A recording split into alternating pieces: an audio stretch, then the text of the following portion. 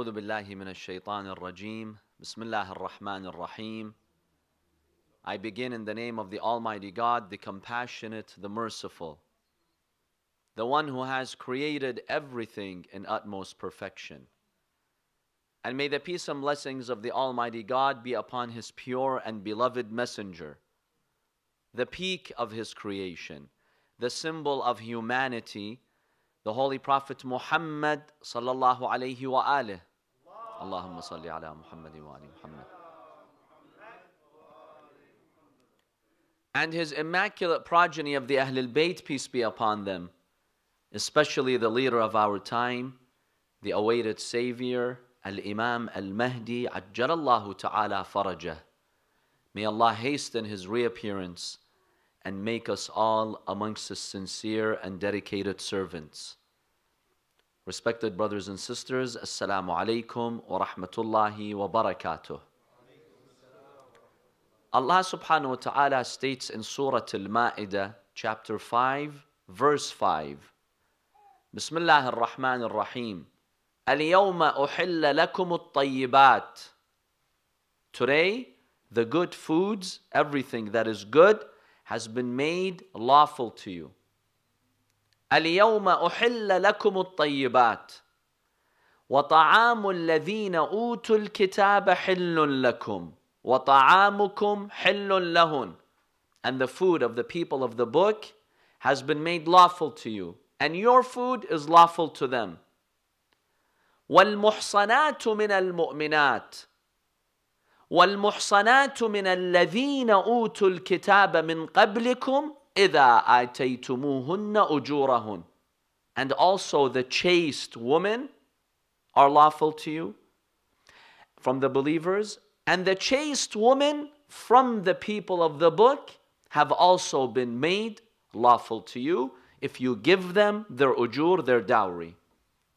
Sadaqallahu al-Aliyyul Azim. Illuminate your hearts and minds with a very loud salawat. Allahumma salli ala Muhammad wa ala Muhammad. One of the most important dimensions in our lives is the institution of marriage, our marital lives. You find that Islam places a great emphasis on marriage. No institution has been built in Islam that is more blessed than the institution of marriage. In Surah Al-Rum, Allah subhanahu wa ta'ala considers it one of His grand signs. In Surah Al-Rum, Allah subhanahu wa ta'ala speaks about the grand signs. Allah has created you from clay. Allah has created the heavens and the earth. Look at the diversity of your languages and your colors. اختلاف ألسنتكم وألوانكم. Amongst these signs, Allah says, وَمِنْ آيَاتِهِ أَنْ خَلَقَ لَكُم مِّنْ أَنفُسِكُمْ أَزْوَاجًا لِتَسْكُنُوا إِلَيْهَا. Allah considers having a partner in whom you find peace and sukoon and tranquility is one of His grand signs. In another verse, in Surah An-Nisa, verse 21, Allah even calls the marital relationship mithaq ghalidh, which means a firm, deep oath. You know, the Quran only refers to the deep oath 3 times. If you examine the Quran, you find this phrase, mithaq ghalidh, is mentioned only 3 times. 2 of these times, Allah uses it for very important matters. For instance, when Allah speaks to Bani Israel, and He speaks about the covenant they made with Allah, and the whole Sabbath, Allah says, mithaqan ghalidha. When Allah speaks to His prophets, Allah subhanahu wa ta'ala states, I took a very firm oath from my prophets. وَمِنْكَ وَمِنْ نُوحٍ وَإِبْرَاهِيمَ وَمُوسَى وَعِيسَى بْنِ مَرْيَمَ وَأَخَذْنَا مِنْهُمْ مِيثَاقًا غَلِيظًا. Allah subhanahu wa ta'ala took a firm oath from His prophets. So when Allah, the King of the universe, says firm oath, it really means it's significant. The third instance where Allah subhanahu wa ta'ala mentions this firm oath is where? Surah An-Nisa, verse 21. وَكَيْفَ تَأْخُذُونَهُ وَقَدْ أَفْضَى بَعْضُكُمْ إِلَى بَعْضٍ وَأَخَذْنَ مِنْكُمْ مِيثَاقًا غَلِيظًا. The Quran is rebuking those men who would violate their marital obligations towards their wives. The Holy Quran says, how is it that you violate these marital rights when your wives took a firm oath from you? This is a firm oath. Some of us, we think marriage is a game. Who cares? I don't have any obligations. I can live the way I want. I don't have to fulfill anything towards her, towards him. The Quran calls it mithaq ghalidh. Be careful. This is a sacred covenant between the husband and the wife. See it as a sacred covenant. Treat it with respect and significance. So we know that marriage is extremely important. Now there's one very important question about marriage that many people ask about today. And some people have objections about Islamic laws when it comes to this aspect. Does Islam recognize the marriage of Muslims to non-Muslims? We know that in our Islamic law, there are restrictions on whom you can marry. And we know that generally speaking, when it comes to most categories of non-Muslims, such as atheists, pagans, mushrikeen, Islam does not recognize this as a valid marriage. Some people have the objection that this is discrimination. So what is the Islamic ruling on marrying people from other faiths, what we call interfaith marriages? Why did Islam place these restrictions? And did the Quran make any exceptions for non-Muslims that you can marry? If yes, who are they? And does that only apply to the woman who's a non-Muslim, or does it also apply to the man? And why is there a difference? This is a very important discussion that we will have with you this evening. When it comes to interfaith marriage and marrying people from other faiths, the Holy Quran has a clear verse in Surah Al-Baqarah, verse 221. The Quran does not recognize marriage with mushrikeen as a valid marriage. This is something all Muslim scholars have accepted. Because in Surah Al-Baqarah, verse 221, Allah subhanahu wa ta'ala states, وَلَا تَنْكِحُ الْمُشْرِكَاتِ حَتَّى يُؤْمِنَّ. Do not marry the female pagans until they believe. وَلَا أَمَةٌ مُؤْمِنَةٌ خَيْرٌ مِّن مُشْرِكَةٍ وَلَوْ أَعْجَبَتْكُمْ. Even if there is a female slave, meaning someone who's low class, poor, doesn't come from the class that you're looking for. Even if there is a female slave, but she's mu'min, she has iman, she is better for you than a pagan, even if you're more interested in that pagan. Even if she has more wealth, more prestige, more beauty, doesn't matter. This believing lady is better for you. وَلَا تُنْكِحُ الْمُشْرِكِينَ. And you, ladies, don't marry a man who's mushrik, who's a pagan, who's an idol worshipper. وَلَعَبْدٌ مُؤْمِنٌ خَيْرٌ مِّن مُشْرِكٍ وَلَوْ أَعْجَبَكُمْ. A slave who has iman is better for you than one who's a pagan, who may be powerful, who may be rich. Why? Ya Quran, why? What's the difference? Someone can come and say this is discrimination. The Quran states, أُولَٰئِكَ يَدْعُونَ إِلَى النَّارِ وَاللَّهُ يَدْعُو إِلَى الْجَنَّةِ. The difference is that people who worship idols, people who have no faith, people who are atheists, in reality they're calling to the fire of hell. Whereas Allah subhanahu wa ta'ala through iman is inviting you to believe. So there is consensus amongst Muslim scholars that a Muslim cannot marry someone who's a mushrik, a pagan, an atheist. Non-Muslims in general, you cannot marry them. This is not recognized by Islamic law. We'll look at the exception of the people of the book soon.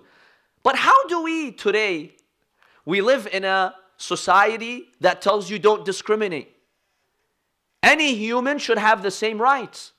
Why is it that your religion does not allow you to marry an atheist? At the end of the day, isn't the atheist a human being created by the God that you worship? That person who worships the idols, or the person who says, I don't have any deen, any religion, why can't you marry them? At the end of the day, they're humans. So why does Islam discriminate when it comes to allowing you to whom you can marry? This is a very important objection that must be addressed. I will share with you the following points in giving you the response to this objection. The first point over here is that when you marry someone, you live with someone, you become intimate with someone, there must be some solid common ground between you, and that is what we call compatibility. When it comes to someone who does not believe in God, an atheist, there is not much common ground between you. In fact, there isn't any common ground between you. Because you as a mu'min, as a Muslim, you see this entire universe, this entire life from the lens of divine laws, from the lens of Allah subhanahu wa ta'ala. Whereas an atheist says, this Lord that you're worshiping, I laugh at this Lord. I don't even believe in this Lord. It's a fairy tale that you're worshiping. That's what an atheist really says. That's why they reject the existence of God. To them, it's a fairy tale. How can I live every day with an intimate partner who basically sees my prayer as a fairy tale, my Lord as a fairy tale, my Quran as a fairy tale, my Prophet as an imposter? There's no common ground. You need common ground with someone to live with peacefully, decently.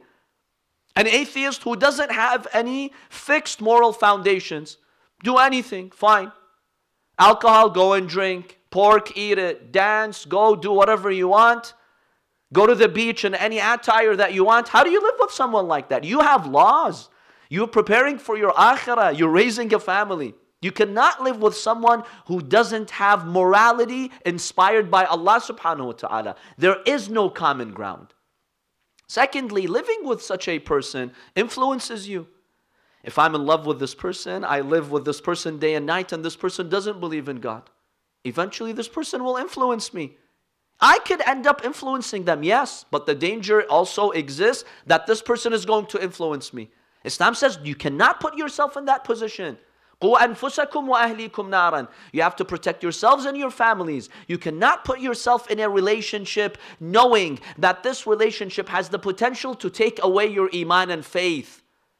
You're causing severe damage to yourself if you put yourself in that situation. The third point, today, in this world, in our country, you do treat people differently based on what they believe in and based also on certain factors like citizenship and geography. Today here in Canada, if you're a Canadian citizen, you have certain rights. If you're not a Canadian citizen, you're still a human, you're respected, but you don't have the same rights. You don't have the same privileges, right? During the pandemic, didn't the government of Canada give many of you monthly payments, right, to compensate? How come I, a non-Canadian, didn't get that from your government? Aren't I a human being? How come the government of Canada didn't put those $2,000 a month in my bank account? I'm a human being too. No, I'm not a citizen. Canada recognizes certain rights for Canadian citizens. They give it to them. If you're not a citizen, you're not entitled to those rights, right? So we have this concept of political citizenship. Islam tells us there's something more important than political citizenship. That's religious citizenship. When you believe in Allah subhanahu wa ta'ala and in the Quran and in the Prophet sallallahu alayhi wa alayhi, you accept this message of God, you get certain rights. One of them is the marital right.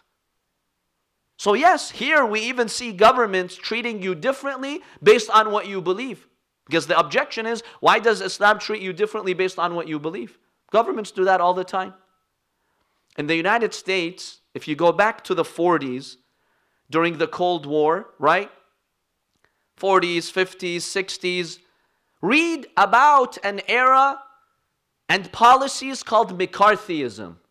In the United States, if someone was accused of having communist ideas and beliefs, they would lose their job, and the government sometimes would imprison them or would take away certain privileges from them.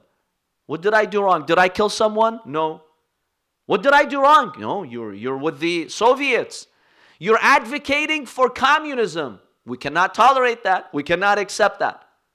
You see, even government sometimes will treat you differently based on what you believe. So when it comes to marrying someone who's not a Muslim, who doesn't believe in God, there isn't much common ground. And this is not unique to the religion of Islam. Look at the Abrahamic faiths and look at the Bible. The Bible bans its followers. Now, whether they follow it or not, that's not my business, right? But the Bible bans its followers from marrying non-believers. It does ban interfaith marriages in the New Testament and in the Old Testament. I'll share with you the references. For instance, you find in the New Testament, in the book of Corinthians, 2 Corinthians chapter 6, verse 14. The Bible says to Christians, do not be yoked together with unbelievers. Don't be in a relationship with non-believers. For what partnership has righteousness with lawlessness? Can you live with someone who doesn't believe in your laws? What kind of a partnership is that? You, as a Christian, you have to be righteous. The non-believer is lawless, according to the Bible. Or what fellowship has light with darkness? The Bible says, you as a believer, you have light. The non-believer doesn't have light. They're darkness. What kind of fellowship and partnership can exist between light and darkness? That's in the New Testament. So those who object to Islam, tell them it's in the Bible as well. And I will share with you now the verse from the Old Testament. In Deuteronomy chapter 7, verses 3 to 4, the Bible says, you shall not intermarry with them, those who worship the idols. The Bible says you cannot intermarry with them, giving your daughters to their sons or taking their daughters for your sons. This is banned. Why? For they would turn away your sons from following me, meaning from following Allah subhanahu wa ta'ala, to serve other gods, to serve other idols. Then the anger of the Lord will be kindled against you, and He would destroy you quickly. According to the Old Testament, if you marry someone who's a non-believer, you will be destroyed quickly, according to the Old Testament. So this is not unique to the religion of Islam. Hence, Islam was very clear. It did not approve of any marriage between a mu'min and a mushrik. And by the way, the best proof that you can share with other Muslims that Abu Talib was a mu'min and a Muslim is that the Prophet ﷺ did not tell his wife, Fatima bint Asad, who was a mu'min and a Muslim, he did not tell her, separate from your husband Abu Talib. Because Islam commanded those to separate. Islam told the believers, now that you've become believers and your spouse stays as a mushrik, I know it's a tough trial, but you have to separate.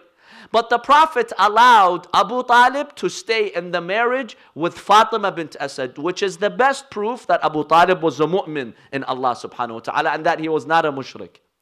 So the position of the Quran is very clear over here. That marrying someone who's a non-Muslim, who's a mushrik, is banned. All scholars, Sunni, Shia, have agreed. Let's now come to the exception. Is there an exception to this rule? Yes, there is an exception to this rule. Surah Al-Ma'idah, verse 5. Allah subhanahu wa ta'ala in Surah Al-Ma'idah talks about a special relationship that Muslims can have with the people of the book, Ahl al-Kitab, such as the Christians and the Jews. Allah states, الْيَوْمَ أُحِلَّ لَكُمُ الطَّيِّبَاتِ.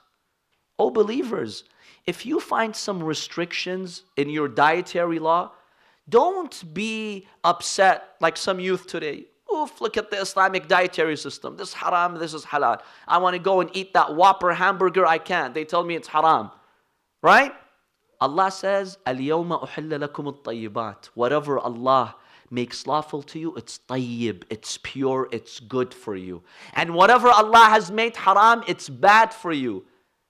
Accept the system of Allah subhanahu wa ta'ala. Appreciate that. So Allah states, الْيَوْمَ أُحِلَّ لَكُمُ الطَّيِّبَاتِ وَطَعَامُ الَّذِينَ أُوتُوا الْكِتَابَ حِلٌّ لَكُمْ.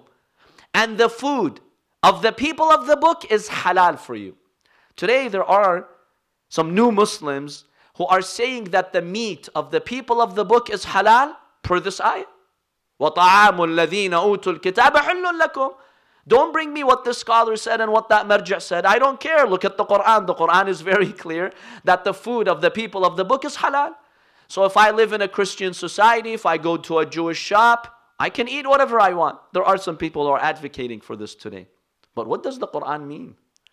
You have to understand the language of the Quran the day it was revealed, then you apply it to your circumstances.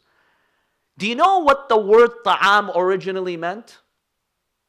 Look at old dictionaries and linguistic encyclopedias, such as Lisan al-Arab. One of the oldest lexicons and dictionaries that we have in Arabic is Lisan al-Arab by Ibn Manzur. Ibn Manzur tells us that the word ta'am fi lughati ahli al-Hijaz al-burru khassa. He says the word ta'am in the language of the Hijazis, the people who lived in Arabia, originally it meant wheat. It refers to the grains, wheat. So when the Quran said وَطَعَامُ الَّذِينَ أُوتُوا الْكِتَابَ حِلٌّ لَكُمْ, the Quran's not talking about meat. The Holy Quran is talking about the grains. It's talking about wheat. Basically, the Quran is saying, you Muslims and you people of the book, don't put sanctions on each other. Live decently as one community. Both of you believe in the Almighty God. You believe in scriptures. Don't boycott one another. You Muslims say, no, I'll never buy bread from a Christian. No, don't say that. You can go and buy bread from them. You can buy wheat from them. So the word ta'am linguistically doesn't mean meat. It means what? Al-burru khassa. It means wheat. And the Imams of Ahlul Bayt have clarified. وَطَعَامُ الَّذِينَ أُوتُوا الْكِتَابَ حِلٌّ لَكُمْ وَطَعَامُكُمْ حِلٌّ لَهُمْ. Also, your food is lawful to them, meaning there are no sanctions. They can buy food from you as well. Islam wanted to promote a beautiful society where you had harmony, you had interfaith harmony. Then here's the point, the exception when it comes to marriage. What does the Quran now say? وَالْمُحْصَنَاتُ مِنَ الْمُؤْمِنَاتِ. The chaste women who are believers, you can marry them. Who else can you marry? وَالْمُحْصَنَاتُ مِنَ الَّذِينَ أُوتُوا الْكِتَابَ مِنْ قَبْلِكُمْ. And also the chaste woman from Ahl al-Kitab, from the people of the book, you're allowed to marry them, give them their dowry. إِذَا آتَيْتُمُهُنَّ أُجُورَهُنَّ. Give them their dowry, this is a valid marriage. Hence, you find that most of our scholars throughout history, all Muslims have agreed on this, Sunni and Shia as well. Most scholars have said that a Muslim man may marry a Christian or Jewish woman, any woman from the people of the Kitab. Why? According to this verse. Now, what's the difference between them and the mushrikeen? There's a world of difference. With Ahl al-Kitab, you do have some common ground. Both of you believe in God as the creator of the universe. Both of you believe in many of the prophets of God. Both of you believe in what? In the Holy Scriptures. Both of you believe in moral values, right? The Bible talks about adultery, it's not good. Theft, it's not good. Usury, it's not good. You have a lot of shared values. Even the Bible talks about the lustful look. You know, the Bible tells you the look that's haram, it's banned in the Bible. The Bible even talks about the hijab. Look at how much commonality you have. You're surprised, yes, that the Bible talks about the hijab? Look at this verse. In Corinthians 11, 4-8. Look what Paul says here about the belief of Christianity. But every woman who prays or prophesies with her head uncovered dishonors her head. It is the same as having her head shaved. This is the New Testament, the Bible. It says there is a difference between men and women when they pray, which is also the same ruling for us in times of salah. It says that any woman who prays with her head uncovered, I know Christians don't really practice this today, but it's in their Bible. Any woman who prays with her head uncovered, she's dishonoring her head. She's dishonoring herself. He says it's like shaving her head. You know when a woman shaves her head, that's considered disgraceful in most communities. The Bible says that's exactly what she's doing. She's disgracing herself. For if a woman does not cover her head, she might as well have her hair cut off. It's a disgrace according to the Bible. See, you have at least some shared values with someone who comes from the people of the book. That's why Islam has allowed it, given certain circumstances and conditions. So the Quran does make an exception over here. However, is this recommended or not? Al-Imam al-Sadiq alayhi salam was asked, okay, clearly the Quran allows it. Do you recommend it? The Imam alayhi salam says, generally I don't recommend it. Because when a Muslim man marries a Christian or Jewish lady, You have the issue of raising children. This issue might create tension for many people. These days, I see some people, they're in love, they're youth, right? The brother has met a non-Muslim lady from the people of the book. And I tell this person, you know, tomorrow, have you thought this through, raising your children? Yes, yes, Sayyid, we're not right now in love. Anything she wants, she's going to say yes. I tell him, Habibi, today you're in love, she's saying that. Tomorrow, when reality hits you both, you know, when you get married, you finally wake up and see what the world is about. When reality strikes you, then are you both going to be on the same page? I know today you're both on the same page. But 5 years from now, 10 years from now, you're going to be on the same page? Tomorrow, your in-laws, if her family are committed Christians, don't think they won't pressure her to have, you know, the kids grow up as Christians. Do you want to put yourself in that situation? I know today you're on the same page and she tells you, yes, you can, you know, take them to the masjid, you can raise them as Muslims, but that can change tomorrow.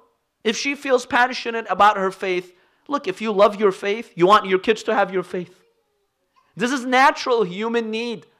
If I respect my faith and my church, I want my kids to have the same faith. So tomorrow that could change. Are you ready for that? This will create tension. So the Imam was alerting his companion. Be careful. You must guarantee that, number one, she's not going to influence you. Number two, you will raise your children according to the Holy Quran. You must be guaranteed. If you don't have such guarantee, don't think about it. This may not be good for you. So it's not recommended in Islamic law, but it is permissible. And hence, my dear brothers and sisters, nearly half of our scholars, you know what they have said? Upon examining verse 5 of Surah Al-Ma'idah, they have said that what is permissible with the women of Ahlul Kitab is temporary marriage, not permanent marriage. Because scholars are split. Some of them say permanent marriage is acceptable, makruh, but it's acceptable. Some of them say no, it's not recognized. Only temporary marriage is recognized. Why? Why is temporary marriage only recognized? Because it will give the Muslim man the opportunity to test compatibility. Today, you both are, you know, very rosy with your words. You say, yes, we're going to live peacefully together. That temporary window gives you an opportunity to see if this is sustainable.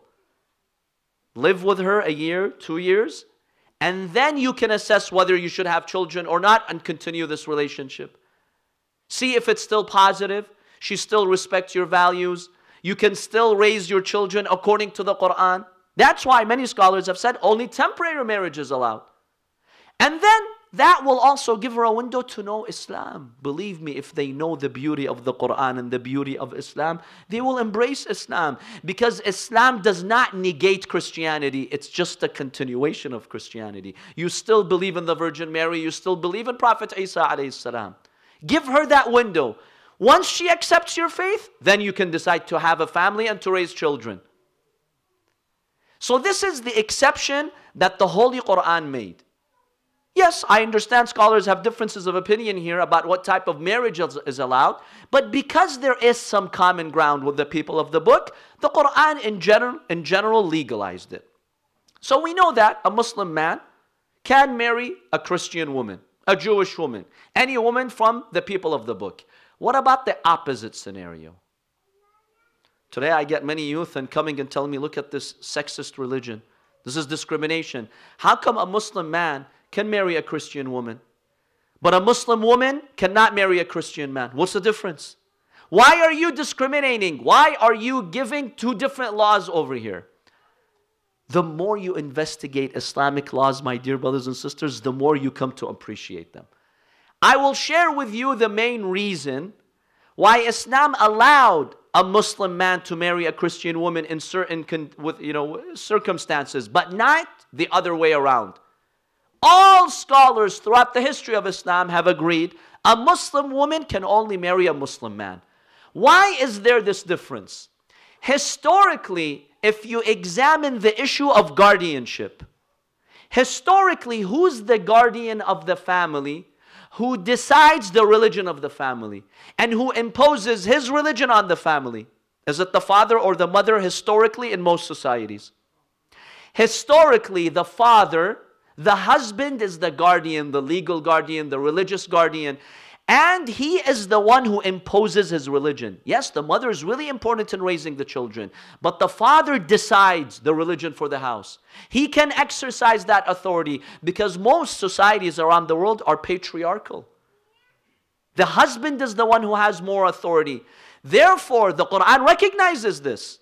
If you allow a Muslim lady to marry a non-Muslim man, in most societies, he will exercise authority on her, pressuring her to give up her faith. And you know this is the recommendation of the Bible? See what the Bible says. The Bible in Ephesians 5:22 commands Christian men. Listen, this is the Bible. If a woman marries a Christian man has this biblical verse that he has to listen to. Wives, I'm quoting the Bible. These are not my words. Wives, submit to your own husbands as to the Lord. What does the Bible tell Christian men and Christian women? Wives, submit to your husbands like you would submit to the Lord. For the husband is the head of the wife, even as Christ is the head of the church. Just as Christ is the head of the church, the husband is the head of his family, is the head of his wife. In another chapter in the Bible, 1 Corinthians 11:3, but I want you to understand that the head of every man is Christ. The head of a wife is her husband, and the head of Christ is God.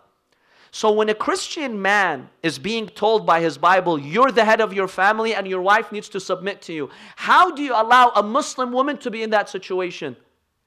This would be an act of injustice against the Muslim woman, because naturally her society, her environment would eventually pressure her to give up her faith or to weaken her faith. She wouldn't dare raise her children according to the Quran when you have these restrictions. Yes, today you might live in some open societies that are not really affected by this, but the Quran is for all ages, for all people, for most circumstances.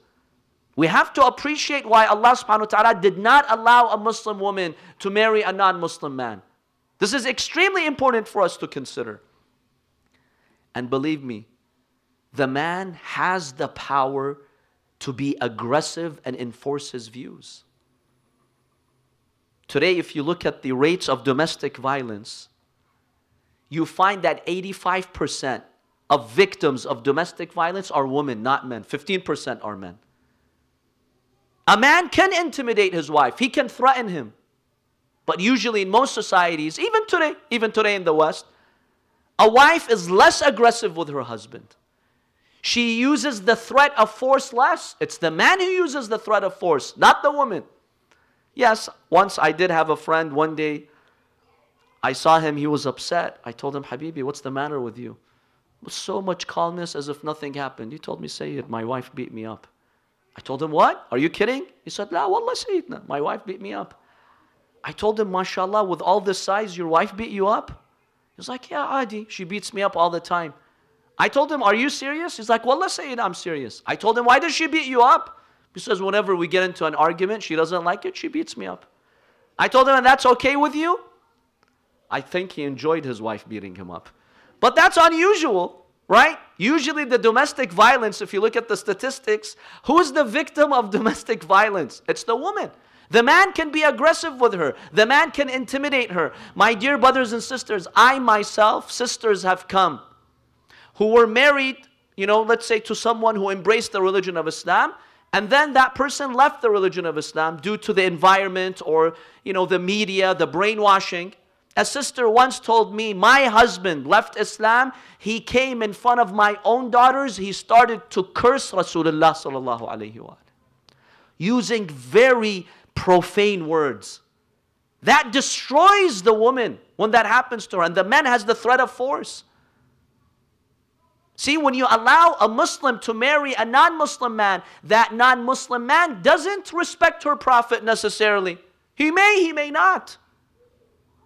Whereas a Muslim man marrying a Christian lady, he has to respect her prophet. Because if you as a Muslim man condemn Jesus, you're not a Muslim anymore. You're condemning your own Quran. A Muslim man who's married to a Christian lady, he respects her prophets. He respects Isa alayhi salam. He doesn't condemn him. He doesn't say Jesus is an imposter, he's a liar. He doesn't say that. If you say that, you're not a Muslim. But if a Muslim lady marries a non-Muslim man, the non-Muslim man doesn't believe in the Prophet. He could tell her he was an imposter. I don't even believe in his message. I don't believe in your Quran. And he can even attack Rasulullah sallallahu alaihi wasallam. You cannot put a Muslim lady in that position. There's a huge difference between a Muslim man marrying a non-Muslim woman and a Muslim woman marrying a non-Muslim man. You cannot compare between the two. Men can be aggressive, they can be threatening, and the lady might have to give up her faith. That happens sometimes. We've seen many tragedies. But the other scenario is very unlikely. I myself, I don't say it doesn't exist. I myself, I've never heard a man who says, my wife, she came very aggressive, threatening me about religion. It could happen, but it's very rare. Threatening me to change my religion, or she'll beat me up. Unless the guy is like this poor friend that I had, maybe. But for most people, that's not the case, right? It doesn't really happen that often. Even in today's world, we're not talking about 14 centuries ago. Even in our Western society today, this is not that common. Now, why, my dear brothers and sisters, today we are seeing some sisters wanting to marry non-Muslim men? I'll be very frank with you.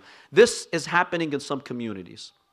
And what do we do about that? How do we address this issue? I will tell you the main causes why a Muslim sister may want to marry a Muslim man. Number one, when feelings develop. She falls in love. When you fall in love, you can't think straight anymore. You are unable to think of the consequences. That's why my recommendation for every human being is, whether you're young or old, you're married or not married, it doesn't matter. When you fall in love severely, I do believe you. You can't control your feelings anymore. Some youth, they come to me say, Wallah, I can't help it. I can't control it. I tell them, I believe you. You're not a liar. I know what the power of love can do. But you allowed yourself to come to this position. You could have stopped it. The first day when you feel those initial feelings developing, be smart and say no. Ask yourself, am I able to sustain this relationship? Is it good for me? If yes, okay, go fall in love, get engaged, and get married. But if you, my dear youth, if you're right now not at a position where you can get married, and you know that, you know, right now I can't. Realistically, I can't get married right now. Not now, not next year, maybe 5 years from now. If you know that, don't allow your heart to develop feelings. Because when your heart develops an attachment, you're stuck. You're stuck. You'll cause yourself emotional pain and damage. I see many youth, they're in love, they have no way out. They have absolutely no way out. They can't get married anytime soon. They're scared to tell their families, why'd you do this to yourself? Say it, I can't help it. I know now you can help it. You cannot help it, but 6 months ago you could have. The first day when you saw her and you saw the emotions developing, do mercy to yourself and stop. Don't let this grow, because you know you're not in a position right now to pursue this relationship. You brought this to yourself. You're still responsible before Allah subhanahu wa ta'ala. And then there are married people. There are married people who go through the same thing. The guy sees a woman. He's married. She's married at work. They say each other every day. They flirt. They joke. Adi, it's okay. And then the feelings develop and the person's not happy with his marriage. She's not happy with her marriage. This is happening every day in our communities. And then he comes saying, well, I can't do anything about it. I'm stuck. I'm stuck. What am I going to... My heart is imprisoning me. No, you could have done something about it. Last year, that first time when you joked with her and flirted with her, right? And you allowed these feelings to develop, you could have done something. Now I know you're stuck, but you allowed yourself to come to this level. From the first day, be smart, say no. Realize the consequences. So this is one reason. She meets him at college, at work, somewhere. She falls in love with him. She wants to marry him. Be careful before you allow your heart to get attached to anyone. Make sure your heart is being attached to the right person at the right time. If you implement this, you will have a peaceful life, trust me. We've seen too many cases and examples. That's one factor. You know what the second factor is? This one's really heartbreaking. The second reason is because sometimes parents are irrational Many good people come to propose for their daughter. They keep rejecting them one after the other. No, no. Let her study. Let her finish her bachelor's. Yalla habibi, she finished her bachelor's. Nah, I want another master's. Let her get a PhD. She's now 28. She has a PhD. She doesn't have many opportunities anymore. Let's face it, my dear brothers and sisters. A man who's successful, he's 30, 32. He has his business, right? And now he wants to get married. I'm not saying this is good, but this is the reality. This man is not really interested in a 28-year-old who has a PhD. Because when her level of education is more than his level, he feels intimidated. Brothers tell me this all the time. Sayyid, I admire the fact that she has a PhD, but I don't want to live with someone who has a PhD. She's going to have the upper hand. I want to be the man in the house. I'm not telling you this is right or wrong. This is wrong, but this is reality.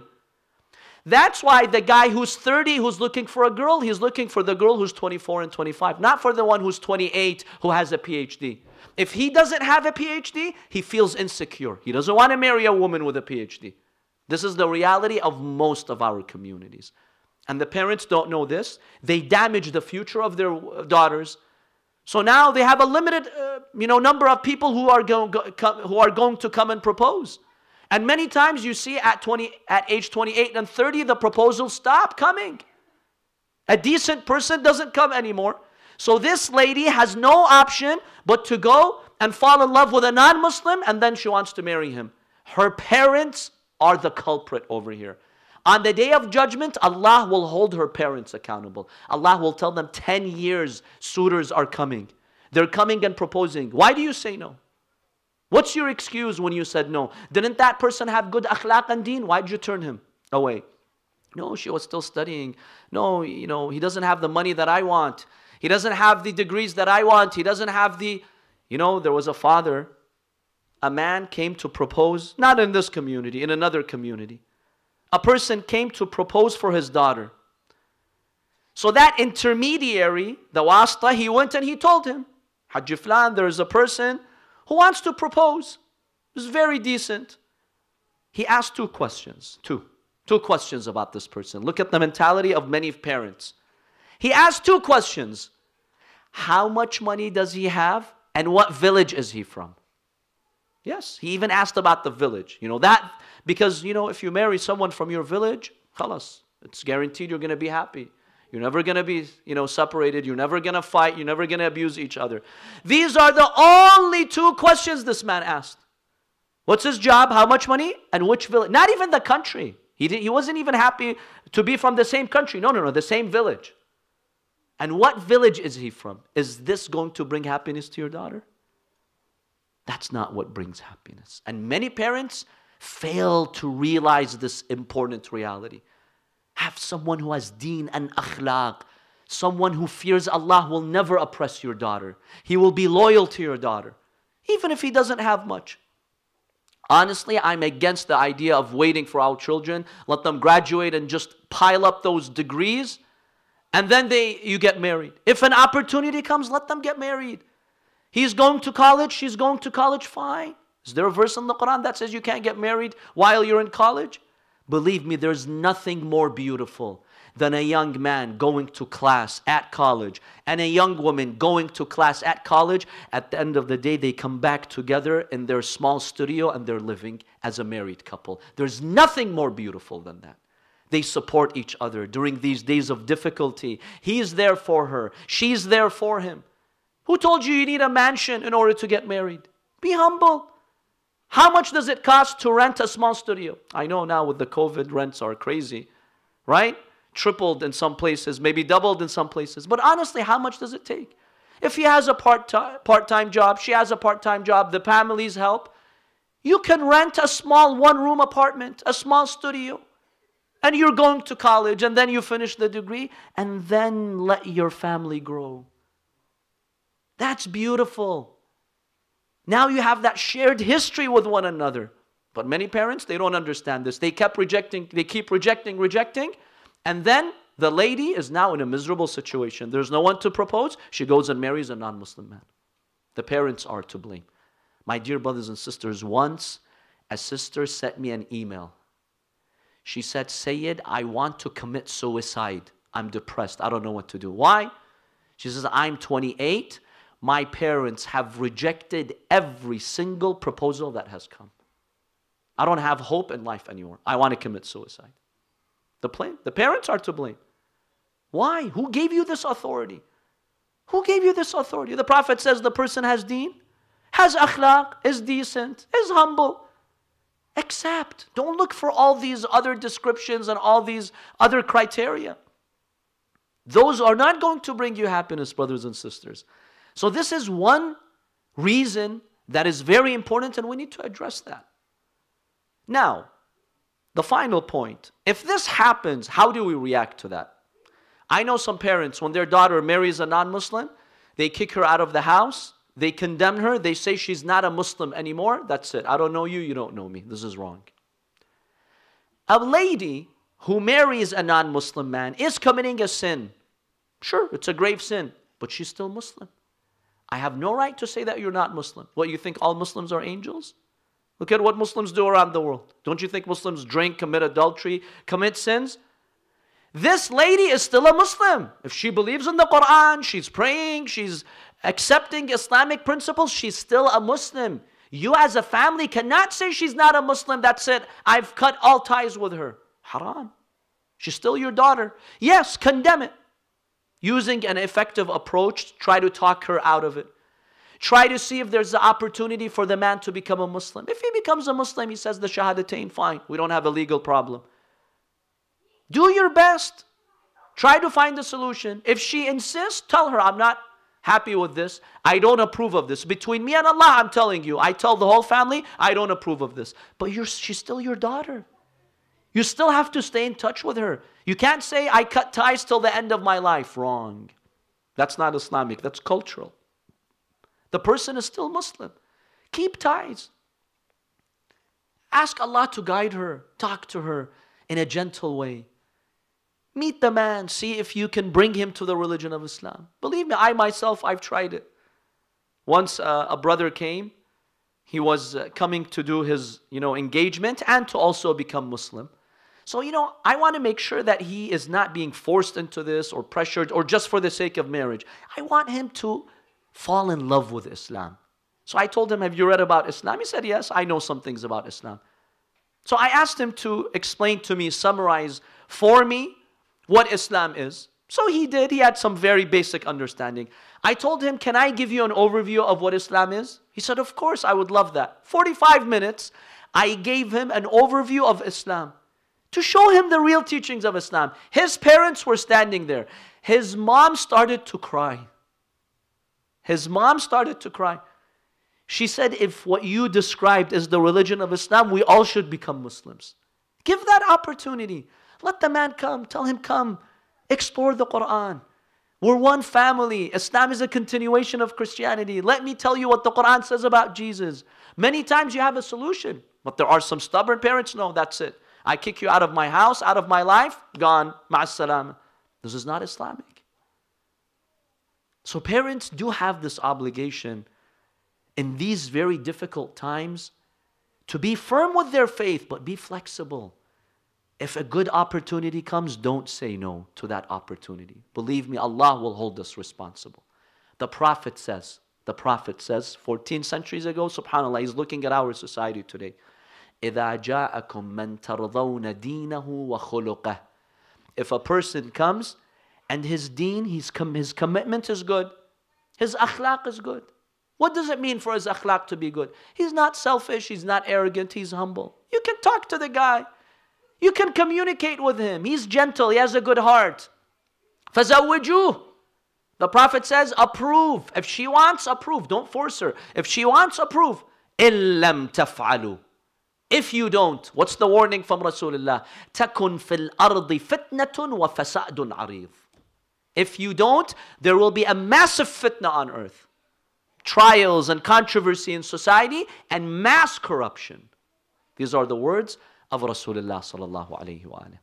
We ask Allah subhanahu wa ta'ala in these blessed nights to open our hearts for the path of guidance. Last night was Laylatul Qadr al-Kubra.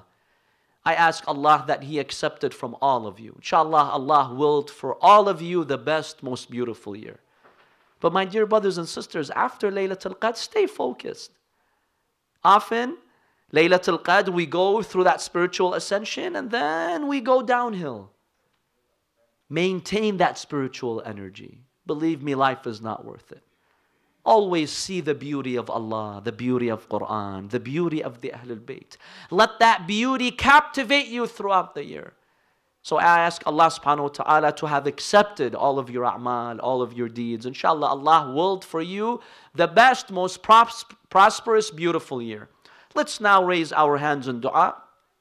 There is a mu'min who needs our dua, my dear brothers and sisters. He's in a difficult situation. For him and for all the ill people that you know, raise your hands in dua and recite this holy verse 5 times together. Everyone. Bismillahir Rahmanir Rahim. أَمَّنْ يُجِيبُ الْمُضْطَرَّ إِذَا دَعَاهُ وَيَكْشِفُ السُّوءَ أَمَّنْ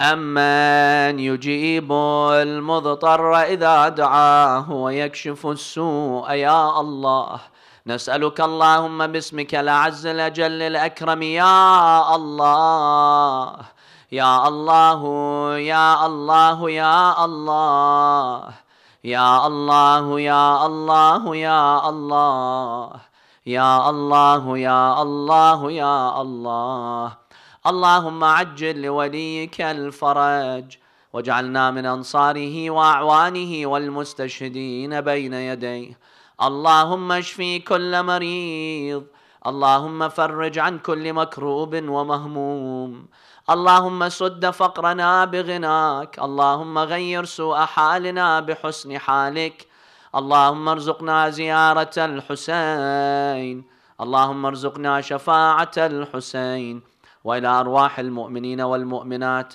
نهدي ثواب السورة الفاتحة مسبوقة بالصلاة على محمد وآل محمد.